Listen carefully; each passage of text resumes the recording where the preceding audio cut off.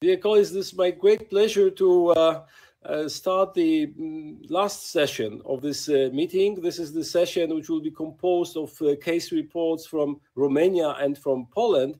And I would like to introduce my co-moderator and a very good colleague, Professor Horia Stanca from Romania, who is the not only moderator, but also local co-organizer of this session, and who will introduce to the Romanian case reports. Please, Horia.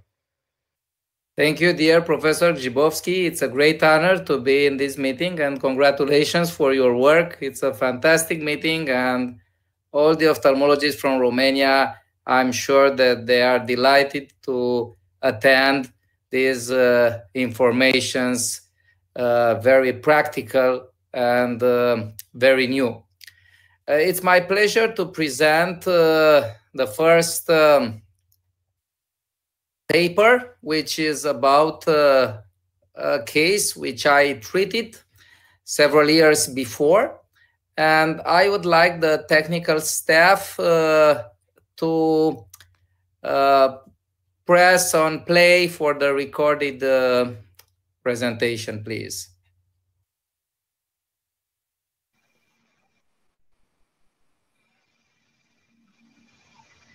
Hello, and thank you for inviting me to this prestigious event. Thank you very much, Professor Grzybowski. Also, thank you, Professor Stanca. I prepared for today, in my opinion, interesting case regarding multifocal choroiditis. What's the cause? Purpose of my presentation is to present you a case of multifocal choroiditis in a patient with follicular variant of papillary thyroid carcinoma. It's about a female patient, 62 years old, with decreased visual acuity in the right eye, which underwent a complete ophthalmologic examination. Our patient was diagnosed with thyroid carcinoma and underwent a near total thyroidectomy. And the histology revealed a diffuse follicular variant of papillary thyroid carcinoma with massive fibrosis. Post-operative thyroid iodine 131 ablation and suppressive therapy with levothyroxine was performed.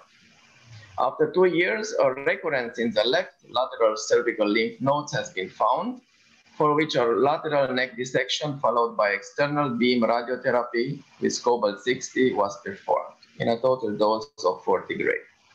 Following the monitoring of our patient by determination of thyroglobulin and anti-thyroglobulin autoantibodies and iodine 131 diagnostic whole body scan, a PET scan was required. This scan revealed multiple lung, mediastinal, liver, and bone metastases, as we see in the image on the right.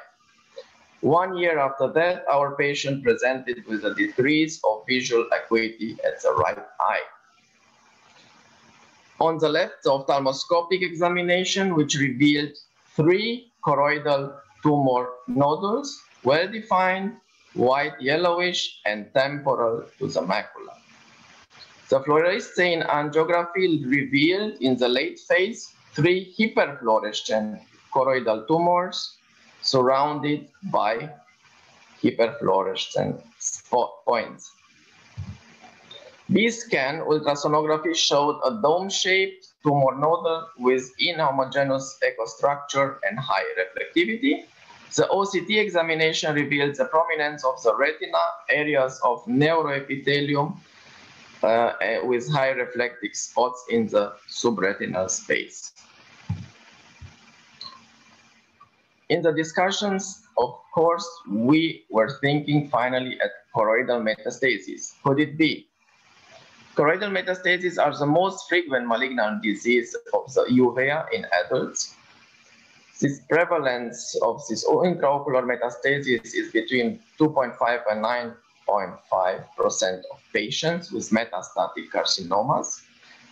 From point of view of origin of primary tumors of the ocular metastasis, in on the first place breast carcinoma, followed by lung carcinoma. Thyroid carcinoma is extremely rare, just about 0.4%.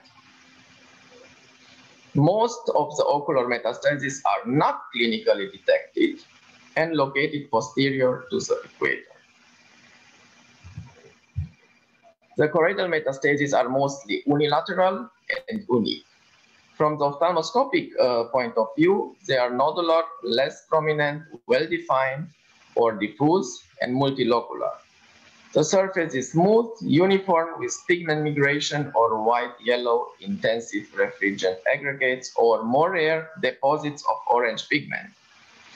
The tumoral infiltration of the choroid is frequently more extensive than the ophthalmoscopically revealed tumor. Frequent localization is temporal, about 35% of cases, like in our case, and superior, about 22% of the cases. To be mentioned in our case, the triple nodular metastasis aspect with which pleads for a mechanism of metastasis through the bloodstream by dispersion of a metastatic embolus in the choroidal vascular network. These choroidal metastases from thyroid carcinoma are very rare, about 20 cases described in the literature, and they appear in the late stages of progressive thyroid metastatic disease. We see in most of the case reports, it was over 30 years after diagnosing of the thyroid carcinoma. In our case, it was about 6 years. Specific investigations for patients with thyroid carcinoma include serum thyroglobulin and anti-thyroglobulin autoantibodies, iodine 131 diagnostic whole body scan, and of course the PET scan. Complementary examinations include fluorescein angiography, which is not specific for this metastasis, ICG, which is essential in the differential diagnosis. The metastasis appears opaque, avascular. Ultrasound in mode A, which reveals the internal tumor reflectivity of the choroidal mass, and ultrasound in mode B, which reveals uniform tumoral mass, which same aspect for hemangioma, achromic melanoma, and choroidal metastasis. The CT has a limited contribution for the positive diagnosis, but important for the differentiation from osteoma and sclerochoroidal calcifications. MRI is highlighting tumors with a low captation of the contrast substance. And the OCT is not very useful for the histological differentiation of the tumor, but shows, like in our case, the changes of the RPE and the neurosensitive retina. About differential diagnosis, as I mentioned before, the choroidal hemangioma is important to be discussed. We see it here on the right image. And the choroidal melanoma with very specific aspect, and of course, choroidal osteoma. From the point of view of evolution and complications, we can have scleral invasion, Brooks membrane rupture, retinal hemorrhage, vitreous hemorrhage, secondary glaucoma through mass effect. From the therapeutic point of view, we speak mostly about palliative treatments, because the average survival rate is about 12 months. In conclusion, in patients with thyroid carcinoma, we must perform periodic ocular examinations because rare, but those complications are possible. So the diagnosis in our case is multifocal choroidal metastasis from thyroid carcinoma. Thank you very much for your attention. And again, thank you for inviting me to this prestigious event.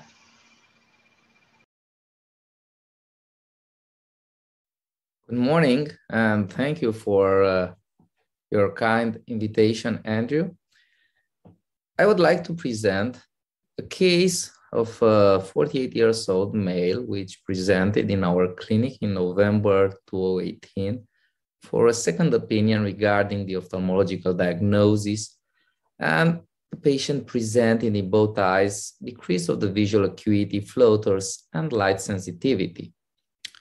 Patient had a chronic hepatitis treated with interferon in the years before, and he presented no relevant family history of ocular or systemic diseases.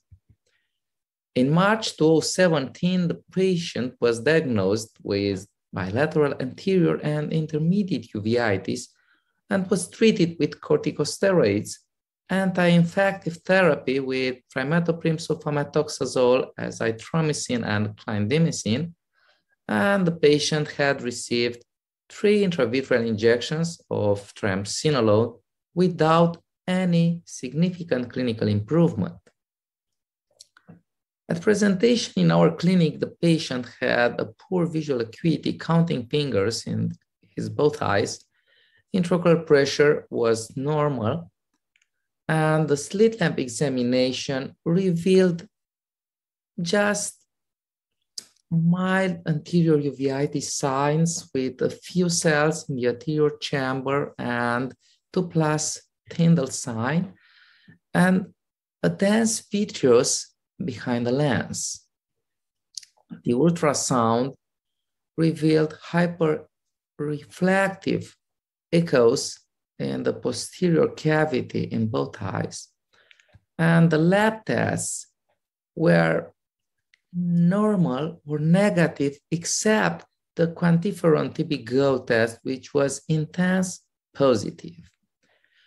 We presume the diagnosis of both eyes intraocular tuberculosis with panuveitis and complicated cataract.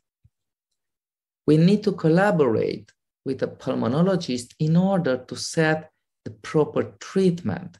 So the first pulmonologist considered only the normal chest X-ray for the patient and did not prescribe any kind of treatment for this case.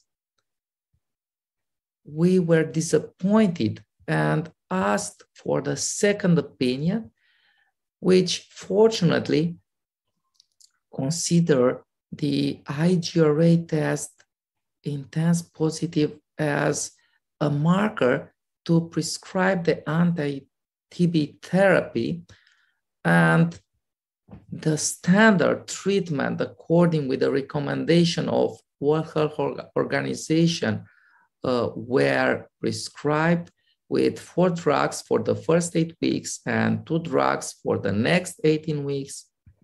And we noticed a remission of uveitis after initiating anti-TB treatment.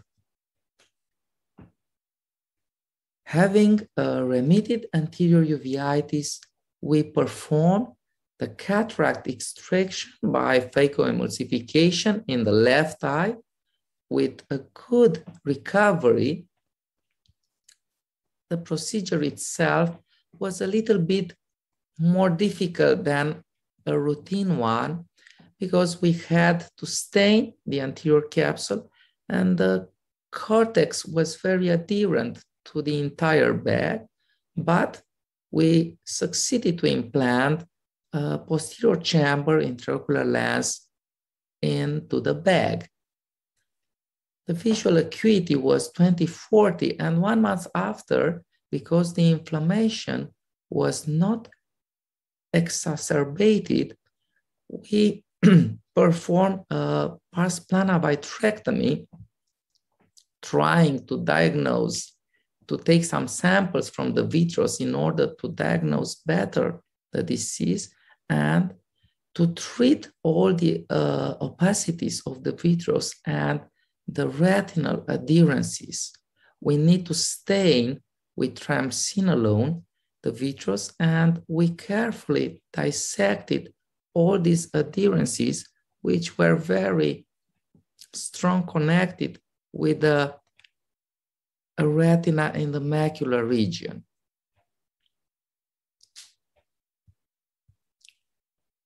The visual acuity was excellent after the pars plana vitrectomy, the patient having a 20/20 vision and a good retinal contour, as you can see. But we had to consider also the treatment of the right eye. Unfortunately, the pandemic started and the patient was able to come back again in our clinic only after 4 months, when we had the same stepwise approach, performing the cataract surgery in the right eye with a good improvement to 20/30, but with still having vitreous opacities, very disturbing. We performed after 1 month the parspana vitrectomy, and the recovery was as excellent as in the left eye, the patient presenting 20/20 visual acuity in the both eyes. The recently proposed guidelines for the diagnosis of TB uveitis encompass exclusion of other known etiologies of uveitis, suggestive clinical history and signs, supportive investigations such as positive Mantoux test, chest radiograph findings, and IGRA test. And also the response to anti-TB therapy is very important. Our take-home messages are that the clinicians should be aware of the possibility of intraocular TB and perform an appropriate diagnostic workup. Our surgical efforts as ophthalmologists could not be successful at all without a proper medical treatment of the disease itself. Our final diagnosis is both eyes complicated cataract and intermediate uveitis of TB etiology. Thank you very much.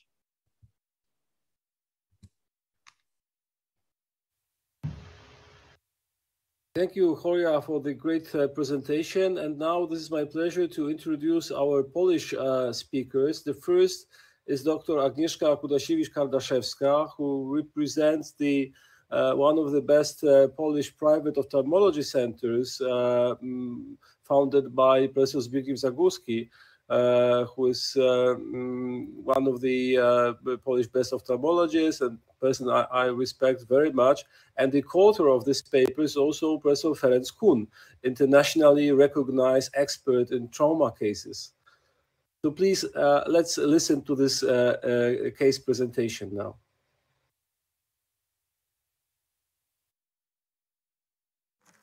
Ladies and gentlemen, I would like to present a case of old post-traumatic uveal prolapse 10 years after a contusion and its surgical management. Our patient was a 67-year-old female who was referred to the clinic due to the foreign body sensation and discomfort aggravated during blinking. She had a past history of contusion, fist hit, 10 years before. Best corrected visual acuity in that eye was 0.1, intraocular pressure 28, so elevated. Slit lamp examination revealed superiorly an uveal bulging with a lack of sclera above the limbus, 3 clock hours long.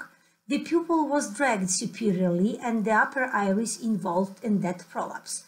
Patient was scheduled for surgical treatment due to the discomfort and imminent perforation. We decided to carefully dissect the conjunctiva covering the uveal prolapse. The uvea was diathermized ab externo and pars plana core vitrectomy was done.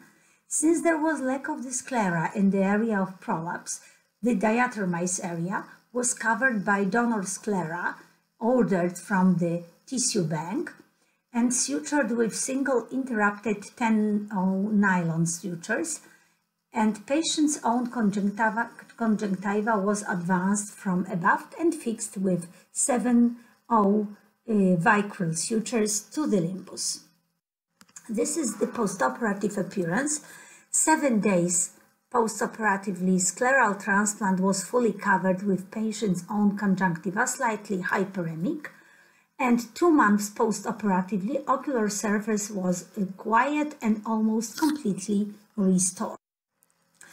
The operation resulted in quick relief of symptoms and stabilization of the local anatomical appearance, which remains stable in 6 months follow-up. In 1 month After operation, the steroid antibiotic drops and beta blockers were used, but after that time, no medications were needed. This is the patient's ocular surface 6 months after operation. And in conclusion, diathermy ab externa with donor sclera transplantation seems to be an effective treatment of old post-traumatic uveal prolapse. This type of surgery serves also for strengthening of the weak eye wall. Thank you for your attention, and I would like to give my special thanks for organizers, especially Professor Grzybowski, for invitation to that meeting. Thank you for your attention.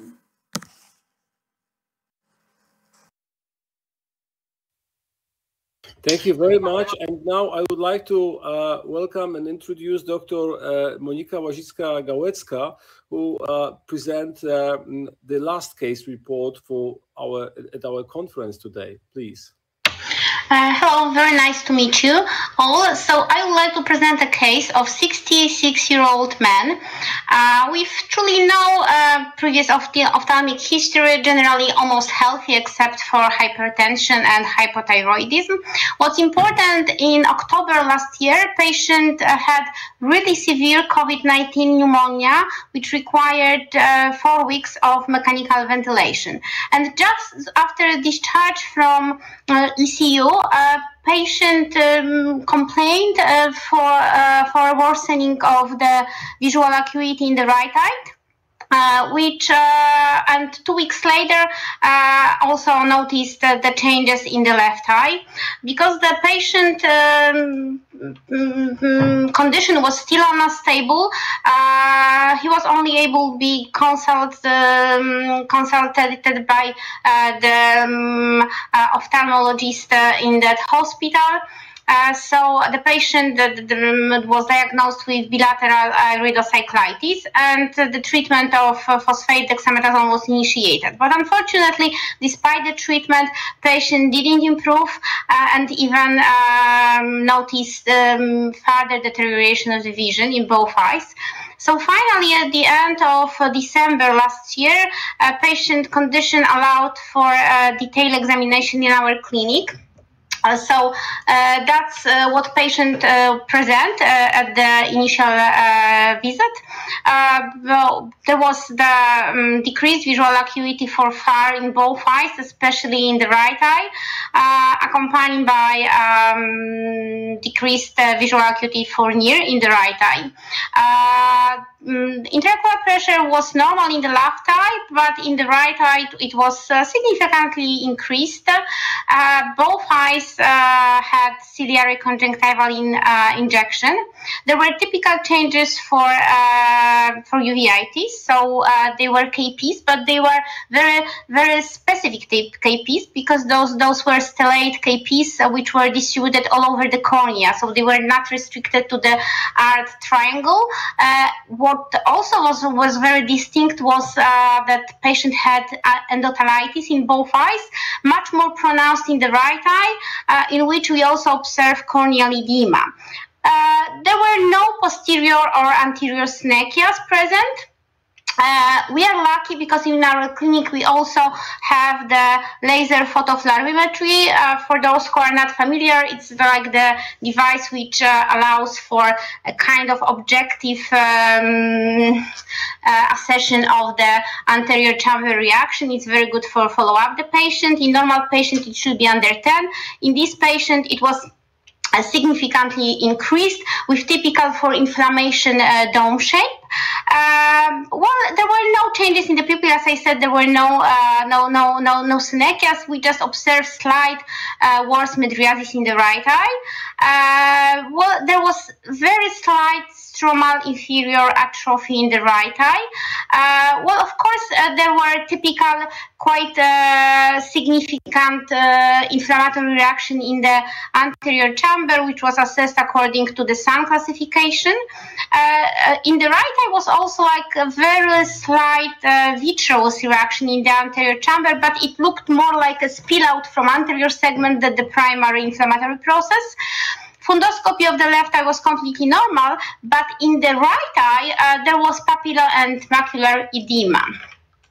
So that's how our patient looked like. I know that in here you mostly see the changes in the arc triangle, but it's very difficult to take a good picture of those small stellate KPs. But believe me, they were distributed all over the cornea. Because we were dealing with granulomatous hypertensive anterior uveitis, so we could exclude all the causes of course, non-granulomatous uveitis like HLB27 related uveitis. From those which are hypertensive, as you remember, most cases of anterior uveitis are associated with low or normal intraocular pressure, and here we were dealing with increased intraocular pressure, so there are just few possibilities. We exclude right away sarcoidosis because the KPs looks completely different. They are muton fat and restricted to the arc triangle. So mostly we were thinking that our differential diagnosis include Fuchs uveitis, which was really not very probable, and herpetic uveitis. So actually for Fuchs uveitis we just had few arguments like increased intraocular pressure and the appearance of the KPs, but otherwise most of the patient factors didn't fit to that diagnosis. So well, we hypothesized that we are dealing with herpetic one, but in here you have to differentiate between CMV infection and herpes simplex varicella zoster infection because they are treated with different antiviral drugs. Well, generally, there were much more factors typical for CMV uveitis because in herpes simplex anterior uveitis, you have different type of KPs. They are usually like feather-like, more like muton fat. They are typically there is a huge tendency for synechia formation. Also, what didn't fit typically this inflammatory reaction is as high that it leads to development of hypopion, or even this type of candy cane hypopion with hyphema. So anyway, well, most of the patient symptoms were for CMV iridocyclitis. Very pathognomonic was this endothelitis, which could rarely happen in herpes simplex uveitis, but it's very rare. As I said before, it is even believed it's pathognomic for that type. The only thing which was against was that we had the bilateral disease, but it was not that strong because the literature said that in 35% of patients, actually, it's bilateral. So anyway, that was our hypothesis that we are actually dealing with CMV iridocyclitis, but of course we performed the testing. Patient had the paracentesis. The sample were taken for PCR against viruses.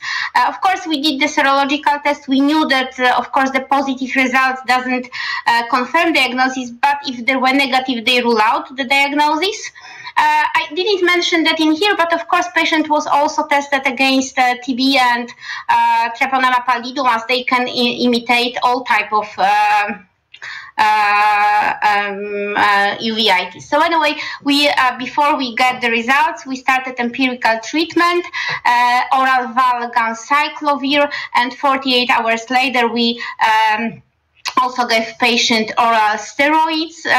In the topical treatment, which is also very important in anterior uveitis, we just changed the phosphate, the dexamethasone, which is weak steroid, for the more potent alcoholic form.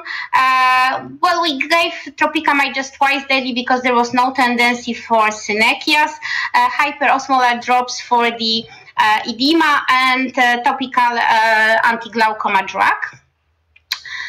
We got the results very quickly, which confirmed our initial diagnosis. They were positive for CMV. Of course, the serological tests, as I said, they were positive for all kinds of viruses. But what was interesting, they were really highly positive for CMV in EGG. So it means that we were dealing with the reactivation of the latent CMV. So we ask ourselves question, is it possible that this kind of infection was activated by recent COVID-19? And we found lots of papers which says that CMV can reactivate in almost 30% of patients with severe cause and up to 45% of patients who underwent mechanical ventilation. Also, we were trying to find out if really COVID-19 is associated with higher risk of developing or reactivating any kind of uveitis, and we also find the confirmation in the papers.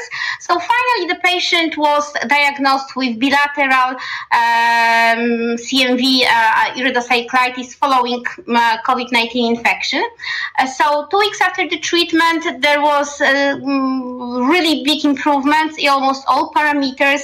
Of course, some slight trace of inflammation was still present. Well, you can see how nicely CMO and papilloedema resolved. So anyway, of course, patient was left on the treatment with slowly tapering of steroids and withdrawal some of types of the drug. Anyway, 2 months after the initial presentation in our clinic, the patient was discharged to the outpatient clinic because, well, most of the changes, well, there was almost, let's say, full remission. But of course, the patient was sent with recommendation for the maintenance therapy, which included valganciclovir, which should be retained for 1 year, metyloprednisolone, and topical dexamethasone. And this patient was scheduled for the next visit in 6 months. And we were very surprised when the patient came back 3 weeks after our last visit in the clinic with the relapse of the anterior uveitis. The patient came right away, so there were only changes in the anterior segment of the eye. And well, we were surprised because patients were doing really good. So we went through the patient therapy and we found out that the only changes which the local doctor made was actually change the topical steroid for the much less potent, and probably that was the reason. So anyway, we tried to not freak out and just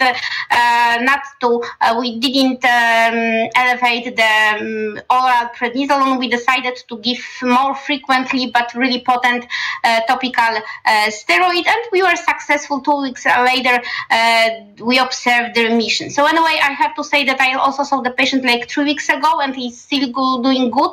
The next visit is scheduled for January, so I hope I will be able to remove almost all the drugs. And to sum up, I just want to say that traditionally we believe that CMV is associated with the retinal necrosis in immunocompromised patients, but we need to remember that actually the iridocyclitis is the most common ocular manifestation of CMV in immunocompetent patients. And it can happen in patients with temporary decreased immunity.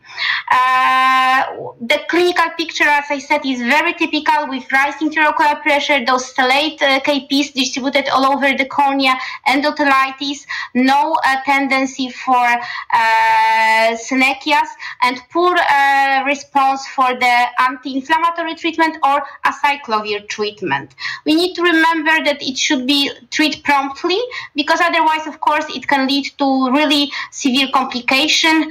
Well, and finally, we need to remember that COVID-19 is associated with increased risk of reactivation and even developing all kinds of uveitis, not only CMV. Thank you very much. Thank you very much. Now we have a time for discussion, and in the meantime, during the discussion, we will present you the possibility for voting, and please vote for the best case report of the conference. It will be named the best paper of the conference. Well, so let's start the discussion. We can start with the first paper about the choroidal metastasis. And well, in the meantime, I noticed that Dr. Kudasiewicz has a comment on that. So Agnieszka, please share your thoughts about that. I just want to comment that it's very important to remember that metastases may appear many years after initial diagnosis of the malignancy. Sometimes even patient cannot connect the signs and symptoms with the initial diagnosis. I remember in the beginning of my practice, we once had a patient with a history of Hodgkin lymphoma with metastasis to the choroid after 15 years of initial diagnosis. And in that time, he was considered to be cured. So that's the problem with the malignancies. Well, I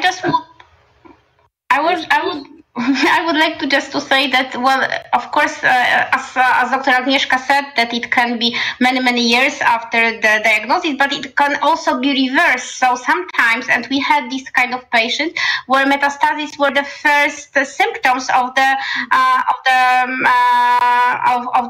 cancer. So actually, first we saw the changes in the choroid, and later on we started to check up a patient for all kind of things, and we revealed, I believe, prostate cancer.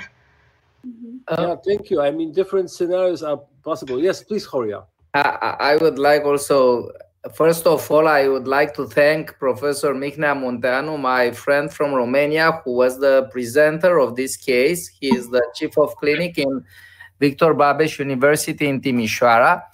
And I also, I would like to recognize the rarity of this kind of case, because the thyroid cancer, very rare, is having metastasis in the choroid.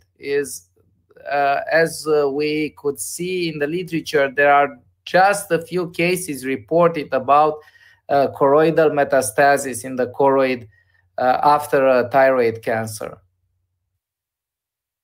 Yeah. Mm-hmm. I have a question actually to the second paper, if I may, about the tuberculosis and the treatment there. Did you consider maybe to do phaco-vitrectomy instead of doing staged treatment? Because it was an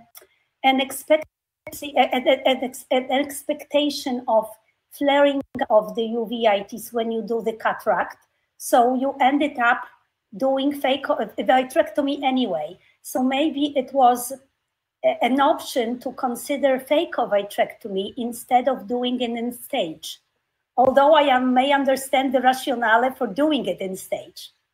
Yes, I don't like to do phaco-vitrectomy usually. I'm doing a lot of macular surgery and I'm using gas tamponade. I don't like to have both surgeries in the same time.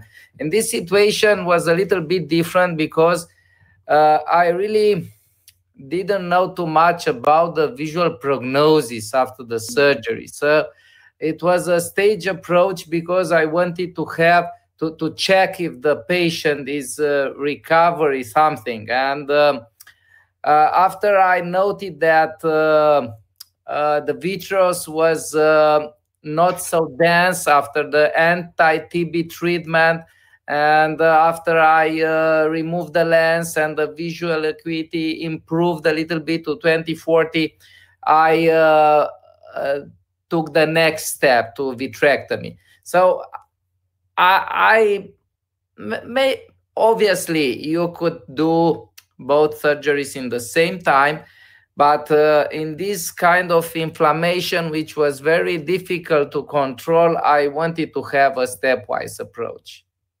Oh, thank you. Yes, please.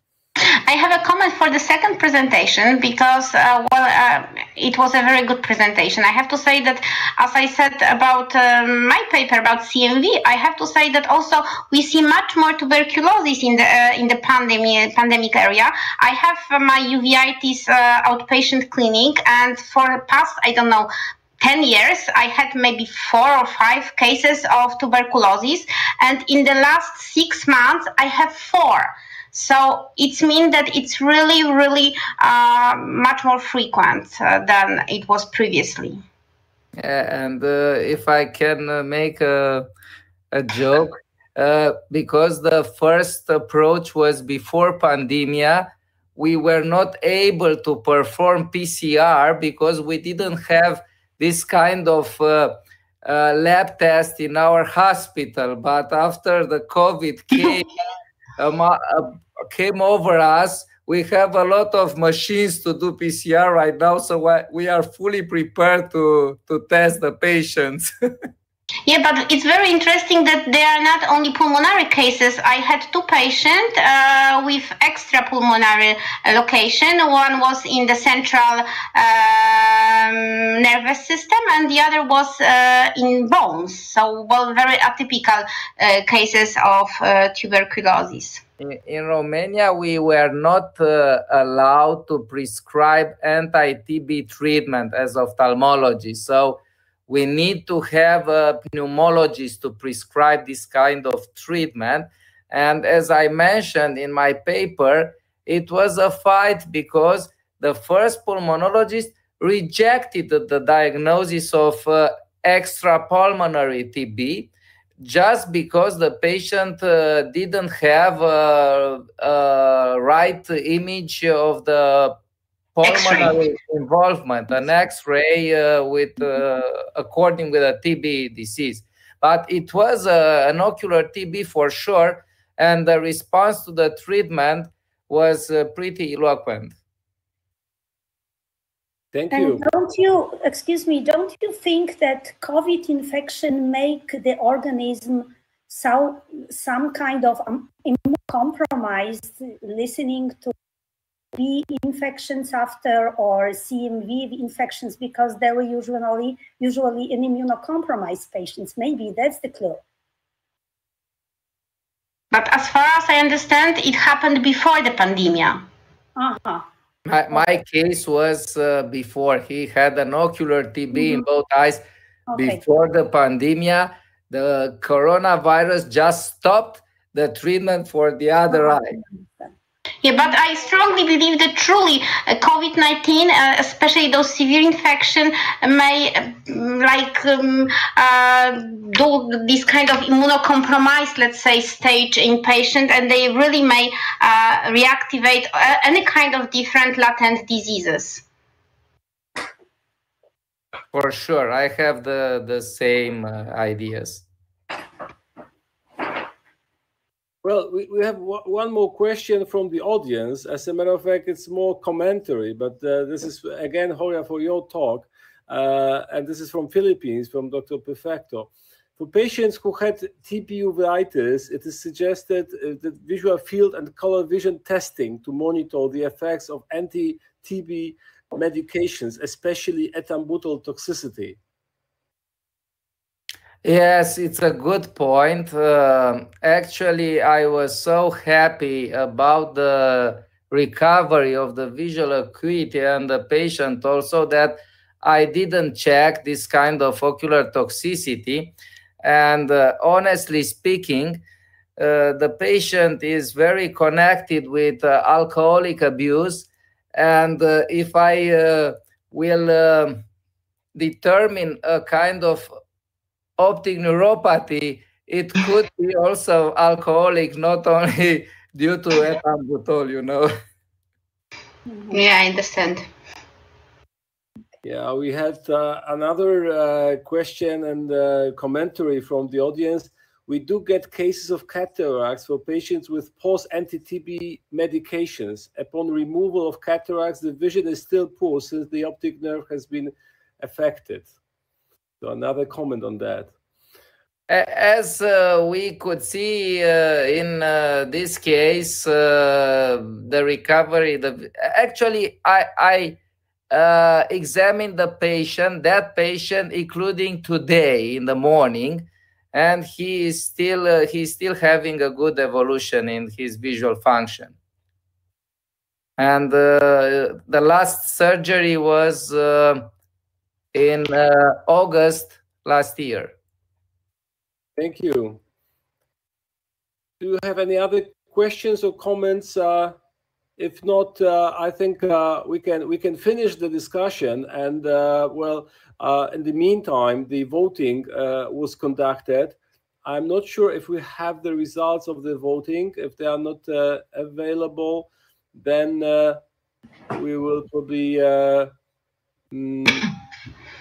go into the end of this session and the conference. So I would like to thank very much at first our speakers for this session, and Horia, you as a co-moderator and local co-organizer for preparing the Romanian input to this meeting. Yes, we have the, I think we have the results, and then so let me check. The